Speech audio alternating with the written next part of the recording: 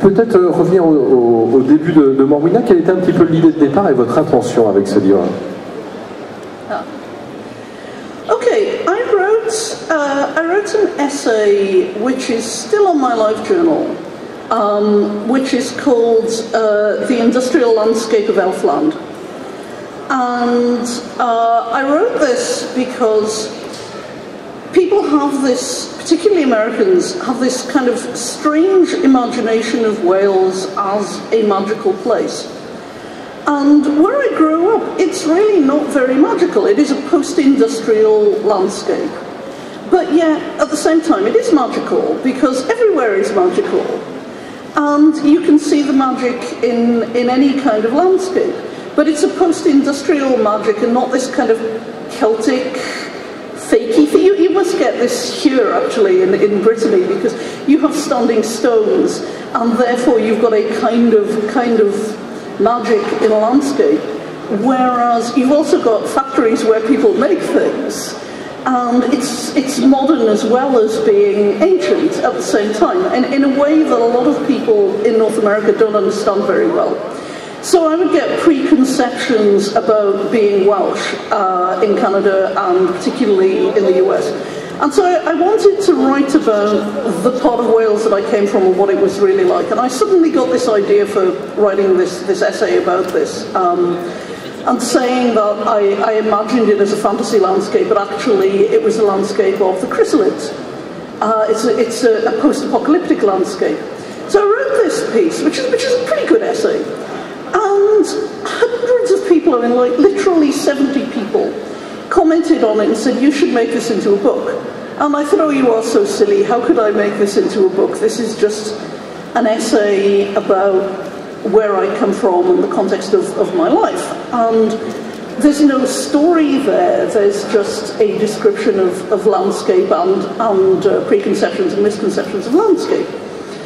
And then Michelle Segara West, who is a Canadian fantasy writer, said, you should make this into a book. And I thought, oh, Michelle, you should know better than this. You write books yourself. You know what you need to write a book. And then I was making dinner and I'd just seen this comment. And I thought, oh, how could she possibly think I could make this into a book? What kind of book could I possibly make it into? And then I thought, well, I guess I could. And the story that would be there would be an autobiographical story or a semi-autobiographical story about fairies and about growing up inside books and how books help you to grow up in a way that is not an escapist way. The book is being described as a female intellectual coming of age, which is an unusual thing because usually you get intellectual coming of age for men, and women only get to have emotional coming-of-age stories.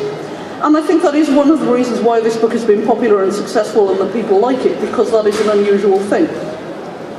But I thought, well, that would be an interesting thing to do, and that would be weird. But are you allowed to do that? Are you allowed to talk about real books in fiction?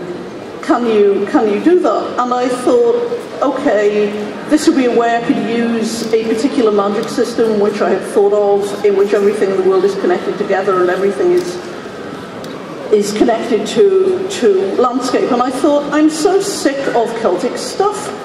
I'm going to do this where I'm not using Celtic stuff, but I'm writing in the Welsh landscape.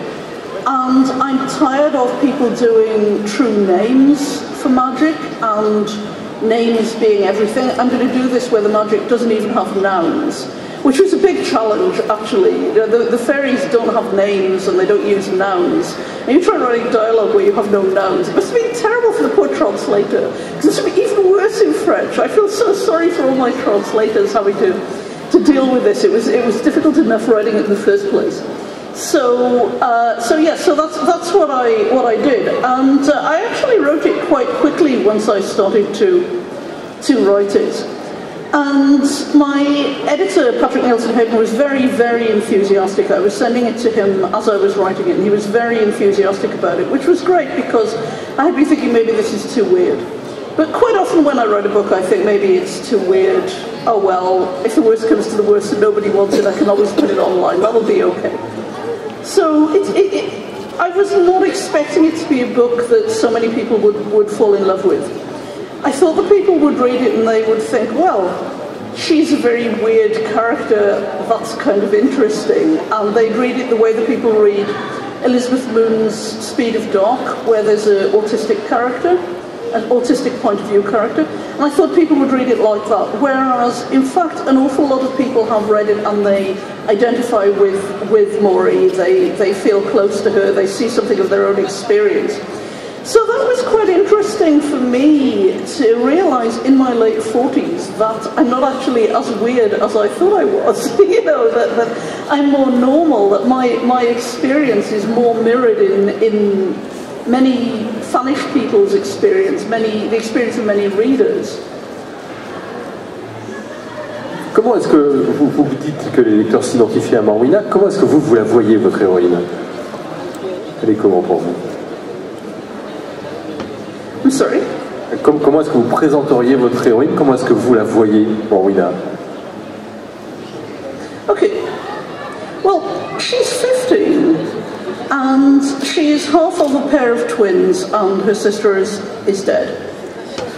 And most of her life is inside books. And one of the things that I always say about her is that she's a science fiction reader with fantasy problems. So she lives in a world with magic and fairies. It's our world, but it has magic and fairies, and the magic is very complicated.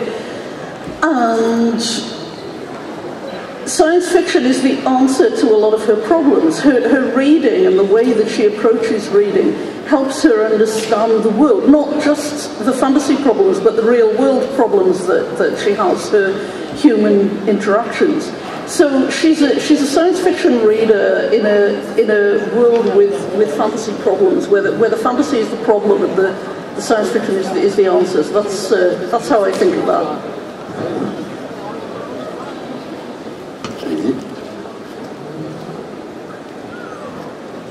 Problème de casque, donc vous avez compris, avec un chapeau.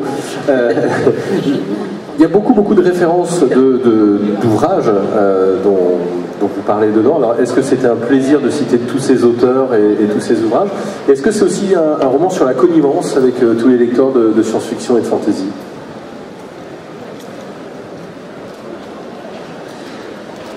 It's really what I just said. A lot of her life takes place as a reader.